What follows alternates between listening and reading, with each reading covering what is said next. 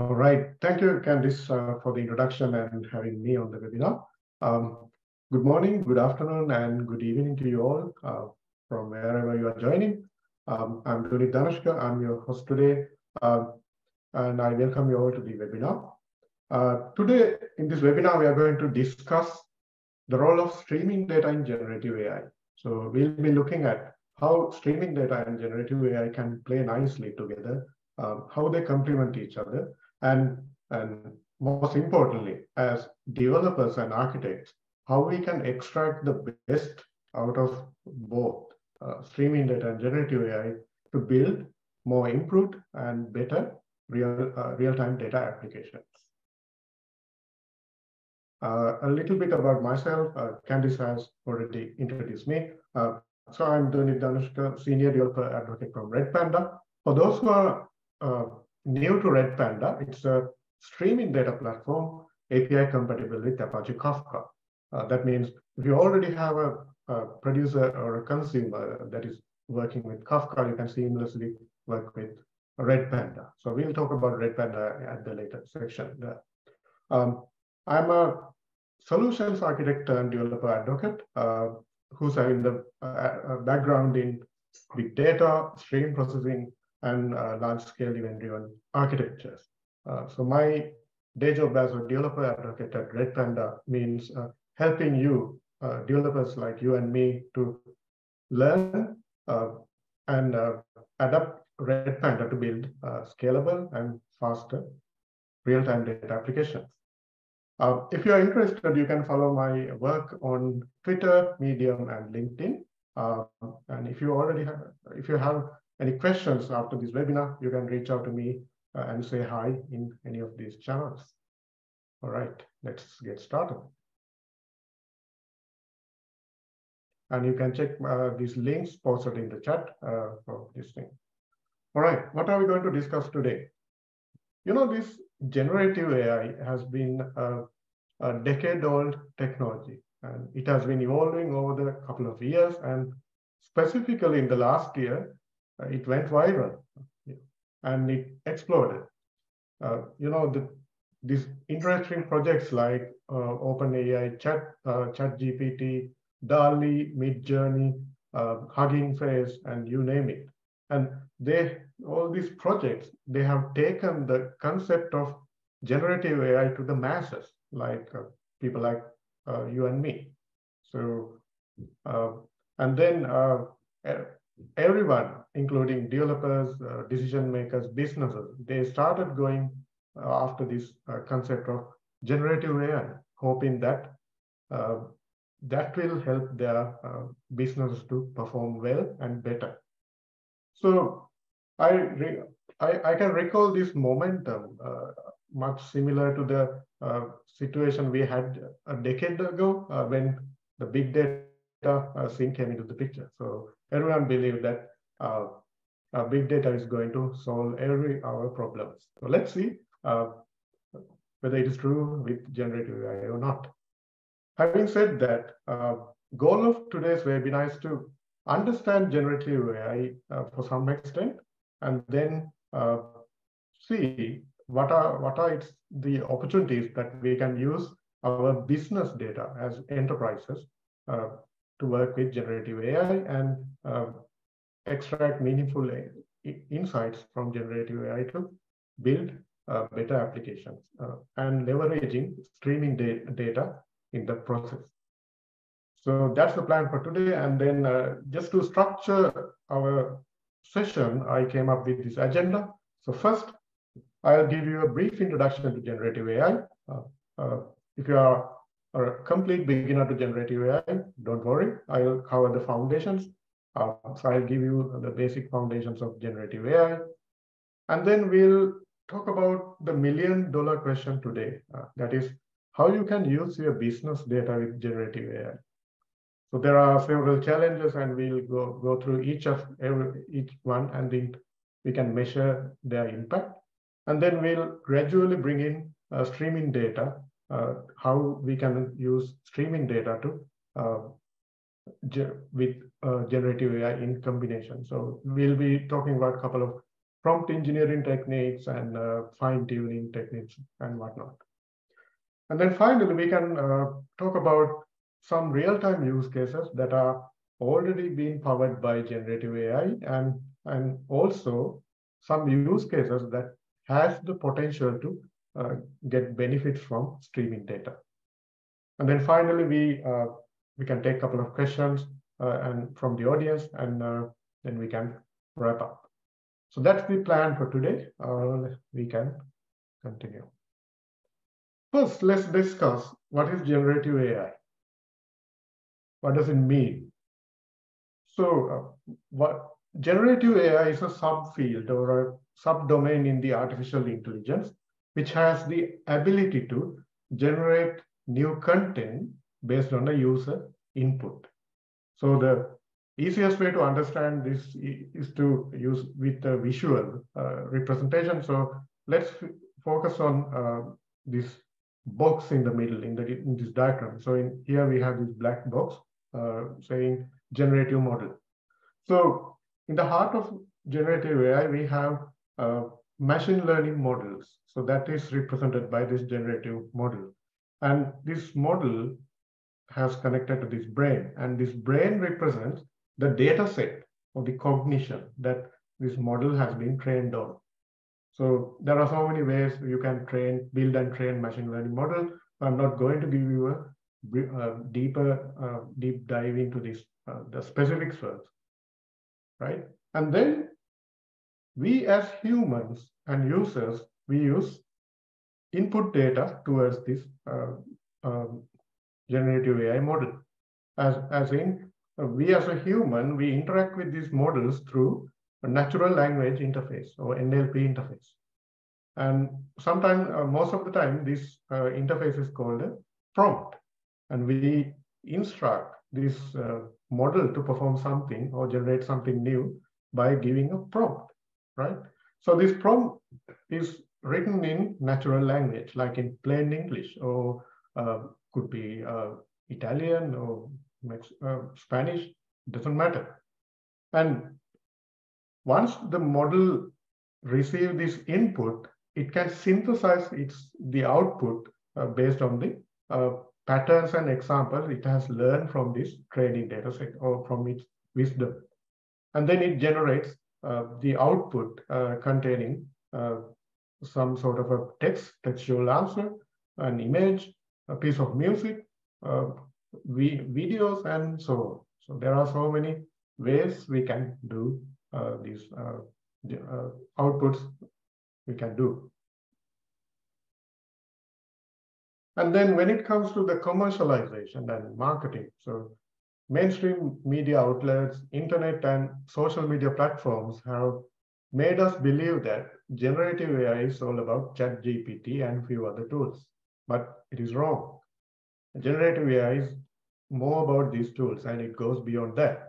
It is something like when we talk about electric cars in general, Tesla does not represent all electric cars.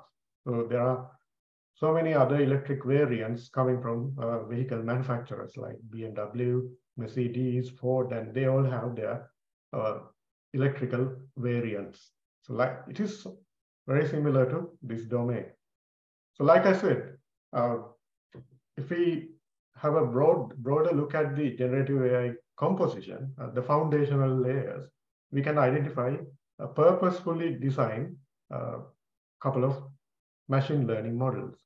The one I mentioned, the ChatGPT in the earlier slide, so it belongs to this transformer model. So it can transform the user's input into something new. So basically, it evolves from this LSTM and LLM, so large language model. I'll be sprinkling this term throughout the presentation, so just keep that in mind, large language model, or LLM for short. So right now we have models like Da Vinci, the GPT-3, GPT-4 kind of things. And then apart from that, we have few other models like RNNs, GANNs, and so on. I don't want to scare you by sprinkling this jargon into the presentation, but just keep that in mind when you when you're dealing with generative AI, we will be working with this kind of models in particular. And then we go to the business side of it. We can see a vibrant, diverse, and fast-growing ecosystem of generative AI companies. When you're reading news or browsing the internet, you might have seen a couple of funding announcements for generative AI startups like AI-based something. So there are so many ways AI can help this ecosystem. So for example, we have AI-based startup or technologies that helps you write better, especially for marketing people. They can summarize some text and they can generate some copies for websites, and they can summarize an email. They can add a tone or color to a bland text or paragraph so that it can sounds more interesting or appealing. So that's one example. And then for images, we have this DALL-E. So they can generate images, different images based on the user's specification. You can write a natural language expression to generate an image. And then we have coding assistants like GitHub Copilot that generates code, actual code, executable code based on user's prompt. And then so many things we can see.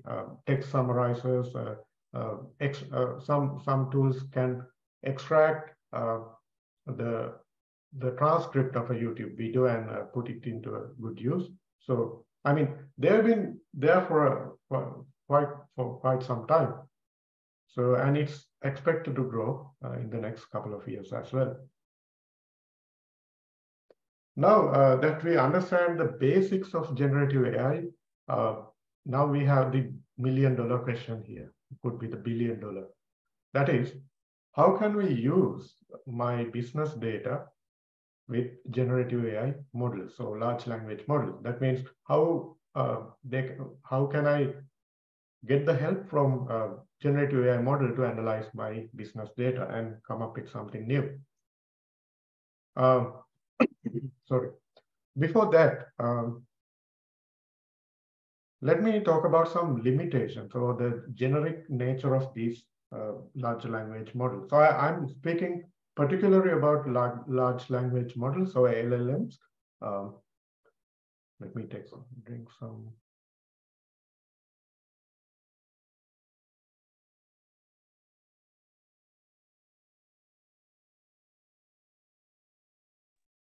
Right. So when you browse the internet, you can see the OpenAI ChatGPT 3 or ChatGPT 4 based interface, and then Google came up with this Google Bard, and then Microsoft came up with this Bing, and then we have Hugging Face and all these public models available there.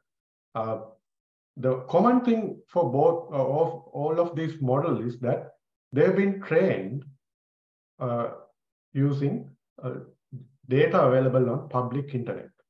That means they are pre-trained. The GPT, in the letters of GPT, it says a generative pre-trained transformer model. That means you can buy this model off the shelf from this particular company, and you can use it from the day one. That means there's nothing to do with in terms of engineering side. You can just use it off the shelf. So that's the beauty of it. And that beauty also comes with some limitation. That is, there are some bias towards some answers because the model has been trained on public internet. There can be some bias towards certain answers. For example, if you ask a question, the answer could be biased towards something. And also, the most important thing is ChatGPT doesn't know about your organization's data. For example, if you are an architect or a decision maker from your organization, you cannot ask the ChatGPT, tell me whether John Smith is going to buy this item or not. And also, can you generate an email to my customer? Something specific to your personal business data. That is because ChatGPT or these LLMs has no context on your business data. So that's the limitation or the concern that we are trying to find an answer today. So what are the ways we can answer this question, problem?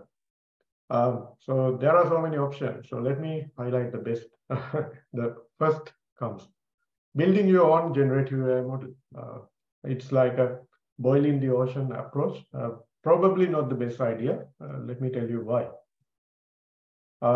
This building your own LLM or large language model or generative AI model, it's like a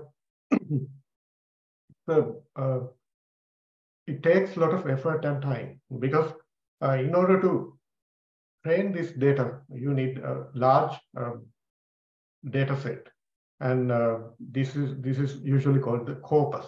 And then building it also requires some skill sets, especially in data scientists and statisticians and rare to find skills. And also, even if you build the data, build the model, it will take more computationally expensive operations to do the training. And you might need more large clusters, and the training will run for a couple of days or even weeks based on the configuration. And it might give you a staggering bill of cloud.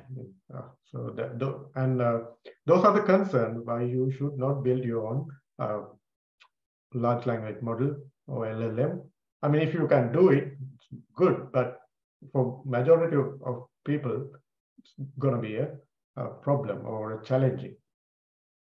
So, and that gives us the more practical approach. So what would be the best approach to deal with that if you are not building a large language model for your organization? So next best alternative is buy one of these base models or foundational models from internet, or you can take ChatGPT, Google Bard or whatever, and then fine-tune it to inject your enterprise data. That's one other approach. And this is called, specifically called fine-tuning. And it's the process that further taking a pre-existing language model and training it on specific data. So this is again, it's a complicated process, and this requires you to have broader skills on data science, machine learning, and data engineering as well, because you're going to dissect the model and freeze several layers and then do the training. So it's I'm not that familiar with this domain as well. It seems like it's a operation that really needs good expertise on machine learning. And the most the disadvantage is, that in businesses the data is generated continuously, and even if you fine-tune this model today, there's a possibility of this training data set getting outdated as soon as possible when new data comes in. And that's the biggest disadvantages in this fine-tuning. And that leads us to find a more less complicated and also cost-effective approach of using LLMs. And that is where we come to prompt engineering. So what is prompt engineering? So I keep dropping jargons. So let me bust these jargons. So let me get back to the initial definition. So as you remember the diagram I showed you, so we as a human, we use a prompt to deal with the or communicate with the large language model. So this prompt could be in a form of a question, like a conversational stuff, or it could be a command, like I'm instructing or commanding the model to generate something. Or it could be in a question, like asking a question just for learning purpose. And then based on its training data set, LLM can synthesize the answer and respond back. Now, we are going to look at a less complicated prompt engineering thing. That means, can we engineer the prompt to contain my personal data? Because we all know that the LLM has no access or has no awareness of your personal data. So this is where we use this concept of prompt engineering. So in prompt engineering, the description of task is embedded in the user input instead of being explicitly given. So it's like asking the LLM about a specific user, specific customer in your business. You do it beforehand, and before sending the prompt to the model, you can prepend, you can build the user context beforehand by reading your customer data and stating them as facts, and we call it a context. So basically, we have our data here, and what we do is we build a prompt. It's like a prepending your prompt with your business. Let me give you an example. So let's say we need to notify customers about a potential flight delay. So for example, this particular flight has been delayed, and we need to generate a good or personalized notification for each customer that would be affected by this particular delay. So when we do that, we can build the context beforehand like this. So this is the context. As you can see, I'm stating the facts. Okay, this flight number is this, departure time is this, and these are like these are specific to your business. Just keep that in mind. This is specific to your business. And then I can give the instruction to the model. So you can think of this like a two-tier approach. First, you do the context, you build the context, and then you instruct. So basically, this instruction is like a processing logic. Like you write code, you can instruct. So I'm instructing the model saying my customer's flight has been delayed, and then digest this information and generate a message to each customer, blah, blah, blah, blah. So that's the approach we are going to look today.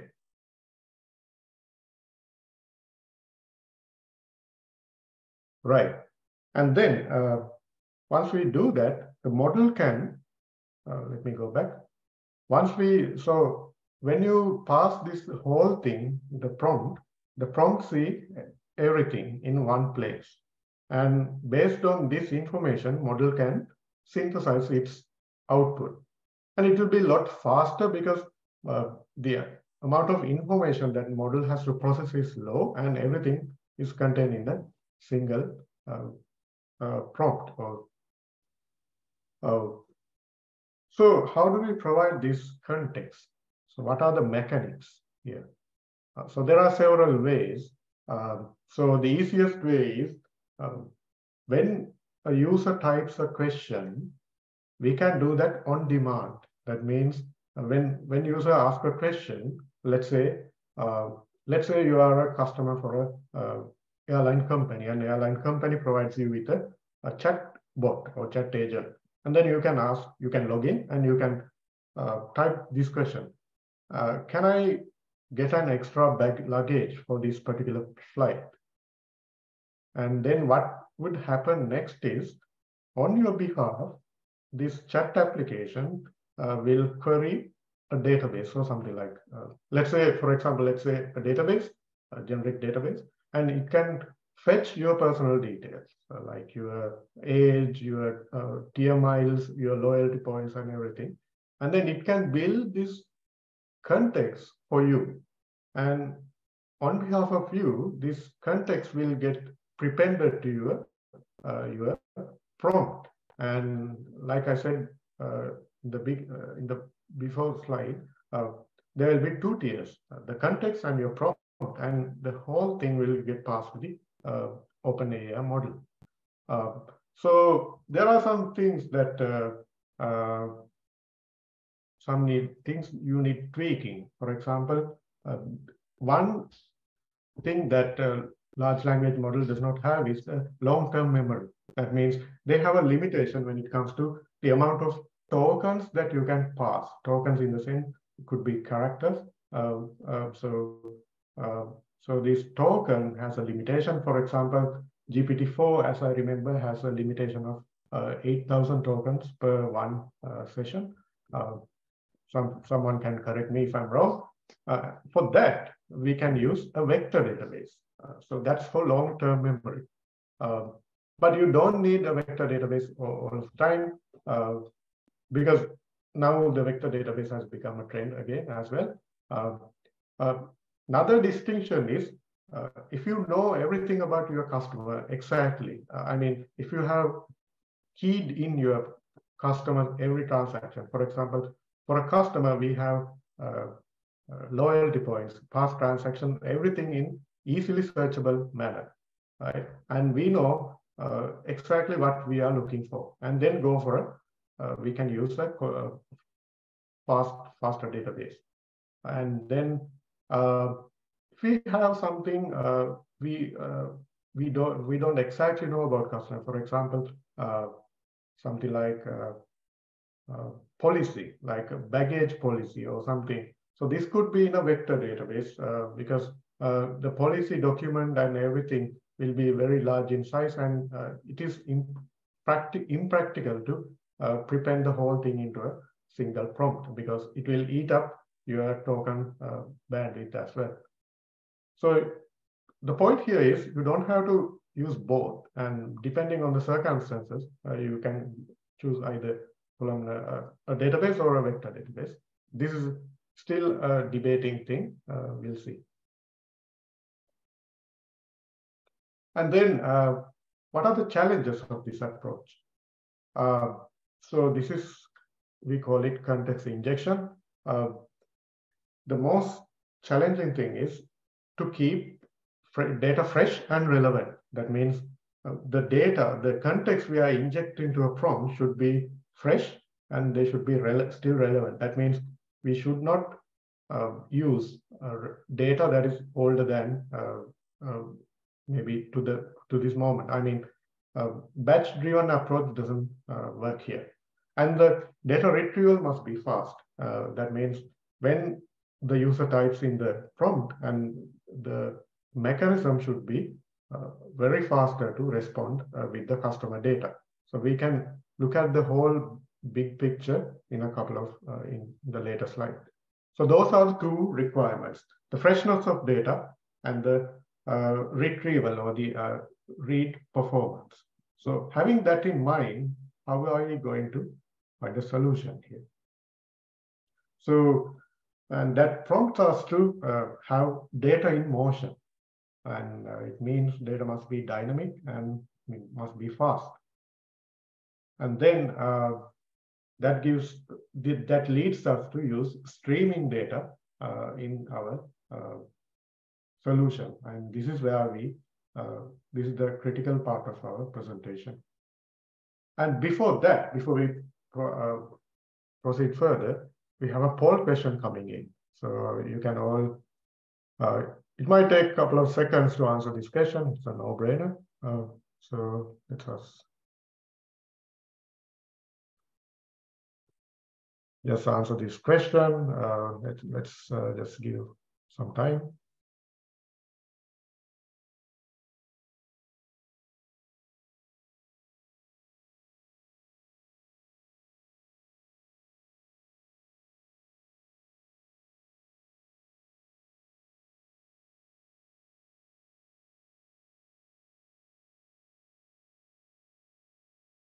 Can see some answers coming in. All right.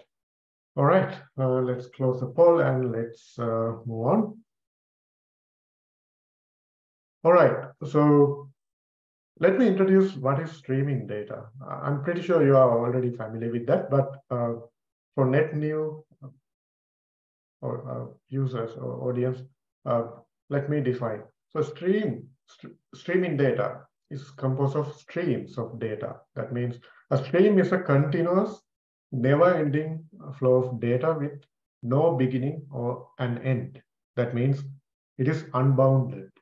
Um, and, and the data is incrementally made available over time, and it enables you to act upon this data without downloading it first. So the best example to understand streaming data is to compare it with a video streaming solution, something like Netflix. When you are watching a video on Netflix, you just press the play button and you just watch it, right? You don't have to download it. The video will be rendered as the new data comes in. So the same applies for streaming data. So only difference is the transport protocol we are using. In streaming, in video we have RTSP, but in streaming data we have different protocols, formats, and things like that. And if we zoom into a stream of data, we can identify events. Event is the foundational building block in a stream. So event, a data stream consists of series of data points ordered in time. And each data point represents a state change occurred in the source system. Source system means the place where the data is coming from, the origin of data. And as you see the diagram, you can see the event source is producing events, and then these events are coming as a stream, and you can see the first event has the oldest timestamp, the time where the event has happened, and then it goes through a different system. And this is connected to this whole event-driven architecture and publish subscribe systems, where publishers produce events and subscribers who are interested in getting to know about these state changes, they subscribe to these event streams. And then in the middle, we have this event bus or the streaming data platform in practical, acting as a conduit between event producers and consumers. Now, let's see how we can leverage this streaming data to inject the customer context into a large language model. That's the million-dollar question here. So we can come up to this high-level architecture here. So everything starts from here, from the left side, as you can see. So this is a continuous operation. This is not a synchronous one. So I'll explain the difference. So we have corporate data assets, your corporate databases, file systems, legacy applications, mobile devices, and everything. So they keep pumping out events. They keep producing events. And then in the middle, we have a streaming data platform like Red Panda, right? So this is your customer data. And then we can use a different layer. The third layer is a stream processor, or it could be a streaming database, something like materialized, rising wave, Flink. So there are so many choices you can choose from. So what they do is they ingest this customer data coming from Red Panda in real time, and they can build materialized views. That means we can call it a customer 360 view. That's the standard term when we deal with these data warehouses and other analytical applications. So basically, you can define a view with a primary key with a customer ID, and then the past transaction that he has performed, or the loyalty points, or something like that. And then the important thing here is this materialized view keeps getting up to date. Then in real time, it's not stale. It doesn't stay stale. So it keeps updating. How? For example, let's say if the customer changes his address, we can use a change data capture mechanism like Debezium to stream that change into Red Panda. And then in a few seconds, that change will reflect in the underlying materialized view. So that's the true beauty here. And this will make sure that the customer data we maintain here is always up to date, and it is easier to access. And then we have this workflow in the right-hand side. So this is where in the middle we have this application where you can build this application. So it could be anything. It could be a support agent exposed to your customers, or it could be internal application, something like a help desk or something like a console where it is only exposed to your employees, just to ask questions about your personal data or business data. And then we have this user asking an original question. For example, let's say this is a support bot, and a customer is asking question, am I eligible for extra luggage, or are you going to charge for me?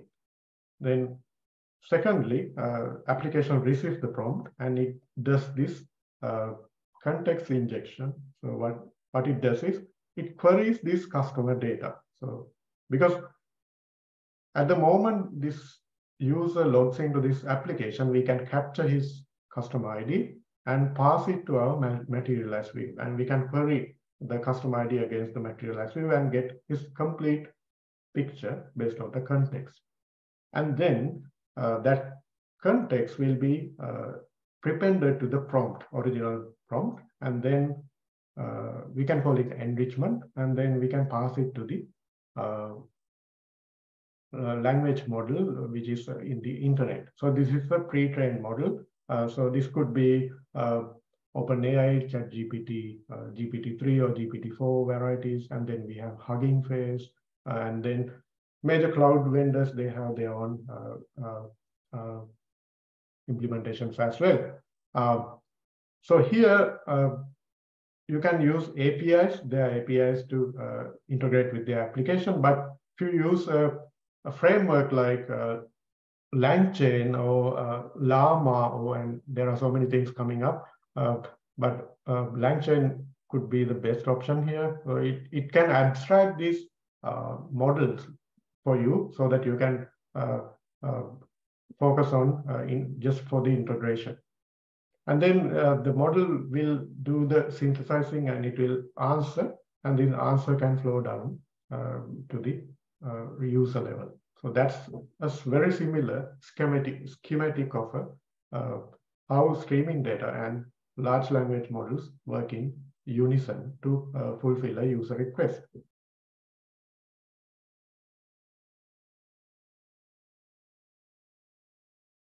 Yes, and I have a question. How do you get a customer ID from an app? Yes, a good question. Usually, it's up to you. So basically, if you are designing a mobile application or support bot, you can capture it upon the login. Or there are so many ways. And like I said, if that is an internal application, you can capture the employee ID. And if it is an internal application that it is more easy, then you can ask the employee to enter the customer ID. So there are a couple of options here. Right. Now, what is the role of Red Panda here? So as you can see, here we have Red Panda acting as the buffer or the conduit of ingesting all this data and passing it to the processing layer or stream processing layer. So for those who are new to Red Panda, like I mentioned, it's a streaming data platform, API compatible with Apache Kafka. And that means if you already have Kafka producers and consumers, you can seamlessly integrate them with Red Panda. Since Red Panda speaks the Kafka language, so that makes this seamless integration possible. But at the same time, Red Panda has some architectural differences, significant differences that makes us different from Kafka in terms of scalability, simplicity in operations, and cost effectiveness in when you operate them in production. If you're interested in finding out more, you can go to redpanda.com and check out the website and the documentation and associated YouTube channel as well. And make sure to check out the chat for more links. And there's a question from Rudraksh. Does Red Panda provide any free tier to use in person project as a student? Yes, so we have the cloud option, Red Panda Cloud. So you can register for an account and you can spin up a Red Panda cluster and you can give it a try. And that's the easiest option. But if you are interested in just trying it out, you can use these Docker images, and we have Kubernetes Helm charts. You can try out them as well.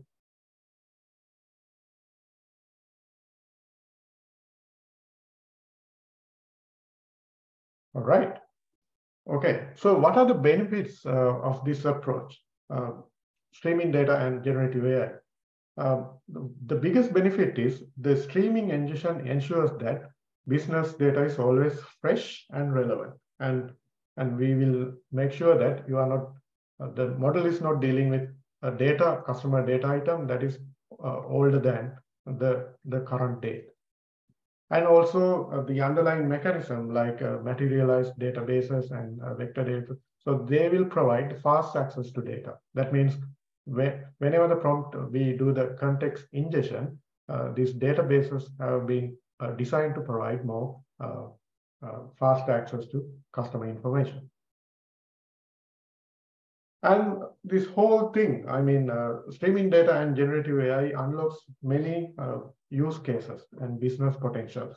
For example, this will enable advanced data analysis within organization. For example, you have pile of organizational data that has been collected for several years, and you have this obsolete data warehousing tools and BI tools. But if you integrate this approach, streaming data and LLMs, you can ask LLM to solve some different questions, problems for you. For example, a department head is asking LLM, is my department going to meet this quarter's goals? Probably CEO must be asking, is my business profiting? And is it going to lose? What's the projection? So those kind of things. These non-technical users use natural language to ask their question and interact with it as if they are talking to a real human. So that's one use case. Second one is AI-assisted marketing. That means this LLM can be used to generate cold emails based on the past customer interactions.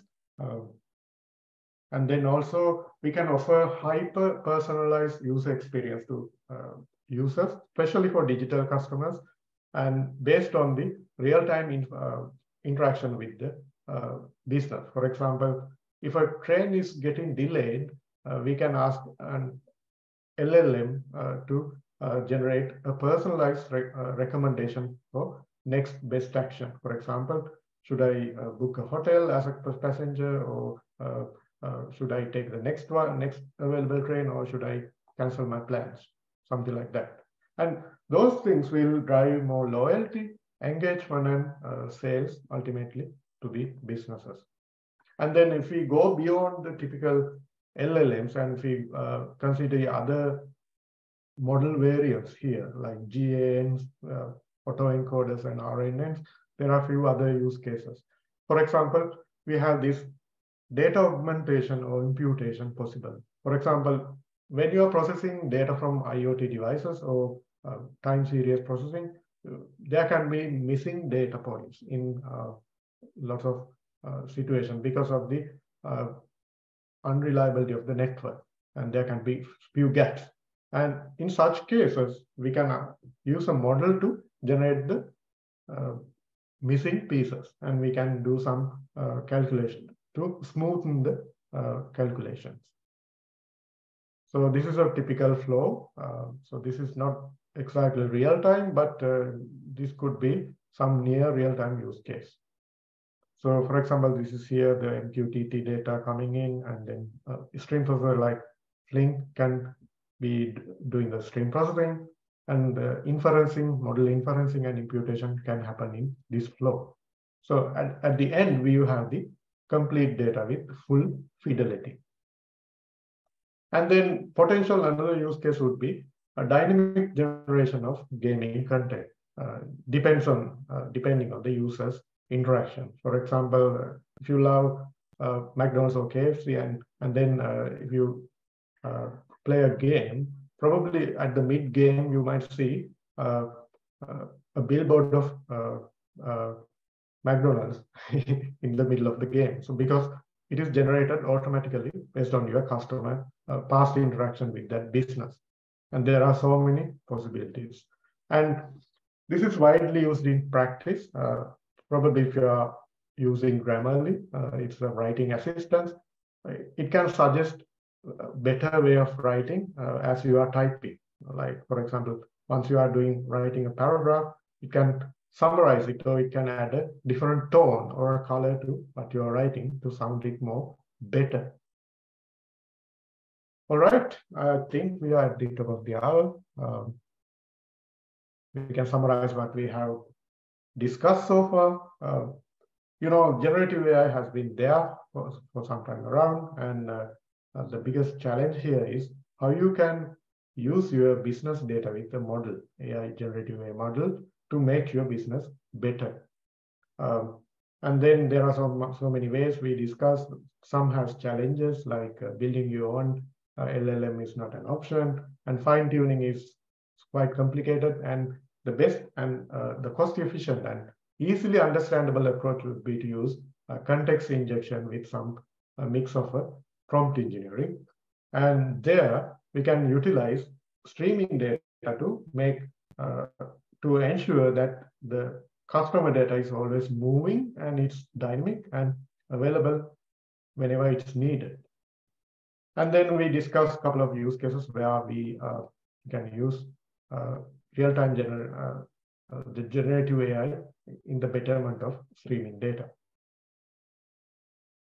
And that's all I wanted to share with you today, and thanks for joining and listening. I can take a couple of questions right now. Let me check. Manju is asking how many servers are required for a mid-sized company. I presume this is about Red Panda, so I can answer in context of Red Panda. So if you are starting out from Red Panda, you can just start with just one node, or if you are going with a containerized deployment, just one container, just to play around with that. But when you are scaling it out to production, we recommend at least three Red Panda servers, just to keep the core, the quorum and to make it fault tolerant during a deployment. So there are so many deployment patterns to consider when you scale out to production. Go and check out Red Panda documentation for more detailed answer. But in summary, you can just start with a single one.